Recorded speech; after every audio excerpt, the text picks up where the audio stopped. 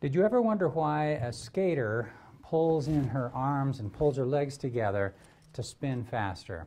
That's one of the things that we'll cover in this chapter. It's on rotational dynamics.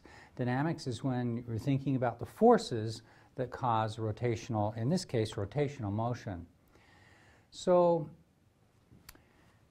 we're going to make a distinction of two different types of motion. In translational motion, all points on an object travel on parallel paths. So the tips of his toes and the top of his head, as he jumps from one side of the trampoline to the other, they follow parallel paths. This path by of the toes and this of the top of his head. That's what we call translation. That's what chapters 3 and 4 mostly were referring to. In the previous chapter, chapter 8, we actually started thinking about rotational motion, and we thought about kinematics and how it talked about angular acceleration. And that's when you've got, for this particular case, you've got both translational motion, the center of mass is moving, but the object is also rotating about its center of mass. And so this chapter is mostly confined to thinking about rotational motion. So Newton's second law, a net force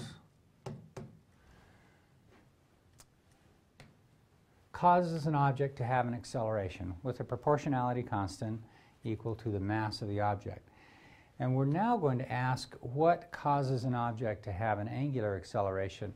And we will write down an equation that looks like Newton's second law, except that on the left side we'll replace forces by what are called torques.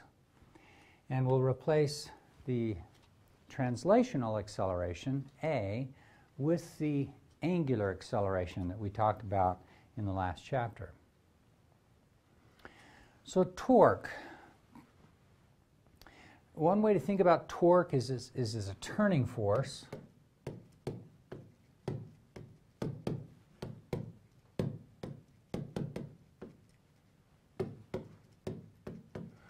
So we're asking how much of a turning force there is for different places you can apply a normal force.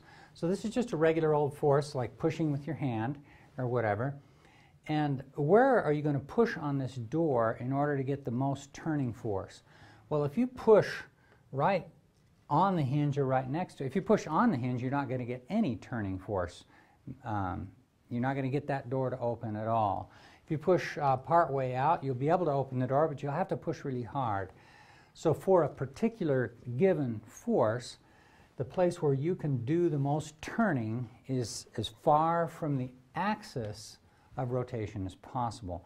That's a key and a hint for when a torque is going to be at its greatest. If you push perpendicular to the door, you get maximum action. Whereas if you push kind of on the end of the door, pushing on it like this, then you're not going to get much turning force. So the amount of torque depends on where and in what direction the force is applied, as well as the location of the axis of rotation. So let's put some flesh on the bones. We're going to define a line of action. So this line, shown here, for example, in this diagram, the line of action is a dotted line that we draw through the force that's creating a torque. That line of action always goes through the force vector. That's all we're talking about here. So if we have a force vector that's off at an angle like that, the line of action is right along that force vector. And we're going to define what's known as a lever arm. The lever arm is the distance from the axis of rotation. So in this case, here's the axis of rotation. It's a distance between that point and the line of action of the force. Now you might say, well, I know how to take a distance between 2 points. How do I find the distance between a point and a line? And let me tell you, here's the point, and here's the line of action. So it goes to infinity in both directions. We're going to define that distance to be the perpendicular distance, the shortest possible distance between this point and this line. This would not be the shortest distance between the point and the line. This would be the shortest distance, and it happens to hit the line at a 90-degree angle. That's the lever arm L. So in this particular case, the lever arm L is the whole width of the door, whatever that is, 32 inches, etc. All right, what about if we're pushing at an angle? So instead of pushing perpendicular to the door, we're trying to open the door by pushing on it at an angle on the end of the door. Well, in this case, the line of action is here, and the distance between the rotation axis and this line is given by that distance here. Again, it's perpendicular to the line, and it's the shortest possible distance between that point and that line. So in this case, as you can see, even though we might have the same force acting, the lever arm is smaller. In the same way that if you had applied the force here halfway along the door, in this case the lever arm would just have been this distance. So quite clearly, the greater the lever arm, the greater the turning force or torque you're going to be able to exert. And in fact, we define torque. We use the Greek symbol tau. I don't believe we've used that one yet. It represents torque, and it's equal to either a plus or a minus the magnitude of the force that you're applying times that lever arm. The bigger the lever arm, the bigger the torque you're going to get. And we use the following convention, that a torque is considered to be positive when the force tends to produce a counterclockwise rotation. So let's look at this particular case in the middle. Does this force tend to produce a clockwise rotation of the door about this axis, or a counterclockwise? Well, I think you'll see that the force exerted right here it tends to cause the door to rotate counterclockwise. And in that case, we would use a positive, the torque would be considered as positive. The torque is considered to be negative. It's the same convention we used for angular velocity. The torque is considered to be negative when it produces a clockwise rotation about the axis. That's the definition of torque. Torque is F, the magnitude of the force, times the lever arm, with a plus sign if it's counterclockwise and a minus if it's clockwise. Let's do a demonstration. This is a demonstration of the lever arm and the importance of the lever arm in determining the torque. A torque is a turning force, and the torque is given by this Greek symbol tau. It's the product of the force magnitude and the lever arm, which is a distance measured in meters. So what I'm going to do is I'm going to hand this T-shaped piece of wood to my able assistant Parker, who will grip the wood with his hands. Then I have some hooks here to which I will attach this mass at different locations.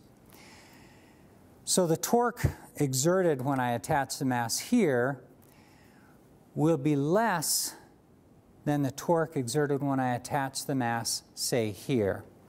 The axis of rotation is here. Parker will be attempting to prevent this T from going down. And as I attach the mass at farther and farther points from the axis of rotation, the torque will increase because the lever arm is increasing. So let's have a try here. See how tough Parker really is. no problem. A lever arm of maybe 20 centimeters. Again, not bad. Not bad at all.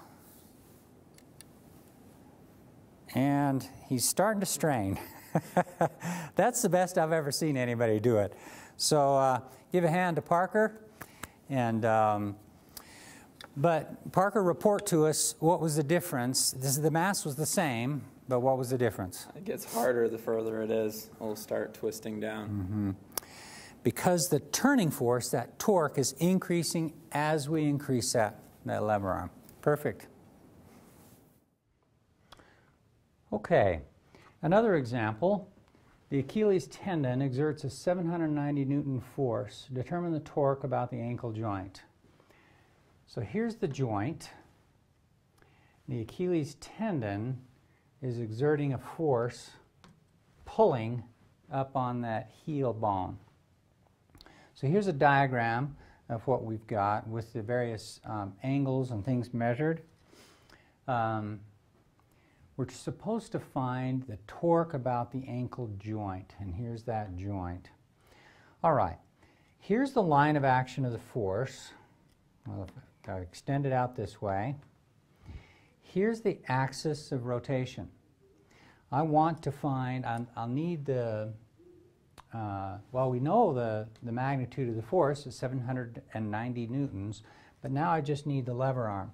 I need the distance between this point and this line.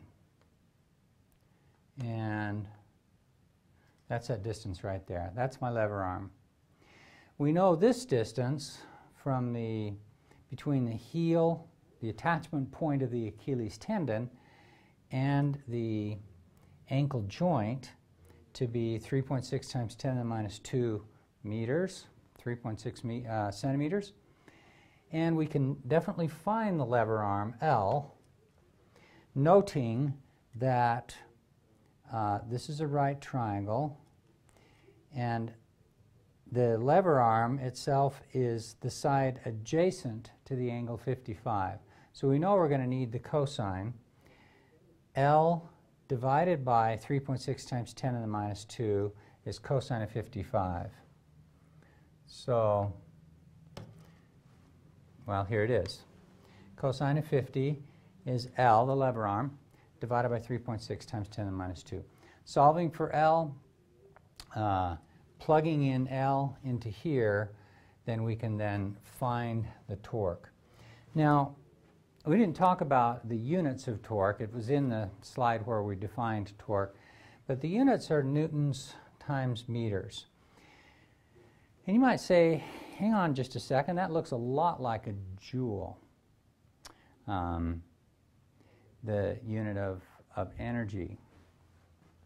In fact, newton meters and joules are the same. But normally, to distinguish, because this is not an energy, it's a torque, we normally don't call it the joule. We just call it newtons times meters. That's how to work those kinds of problems.